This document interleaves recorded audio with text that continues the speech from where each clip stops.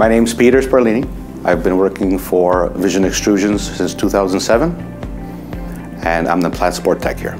We're located in Ontario. We do linear PVC plastic extrusions for mostly window companies all over North America. We have about 300 employees working for Vision Extrusions. We have 3 buildings and we host about 200 some odd lines of PVC extrusions. We wanted to buy the Modulas simply because we needed floor space, and going up was the logical way to go, and to find an easy machine to put stuff in, put it away, was very easy. We particularly host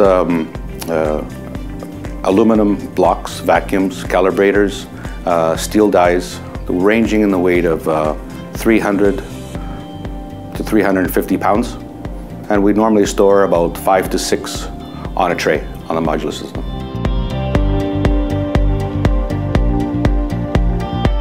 So our tooling is very expensive. To minimize damage, we needed the employees to work at a safe level. And the Modula system gives us perfect access in, perfect access out. So less damage to the product. Anything working from shoulder to head height was not acceptable. We needed to work very comfortably. The Modula system provided that. I think we have about 4,000 tools right now in the Modulas. I think with 9 Modula systems, we saved about 30,000 square feet. My main problem was space.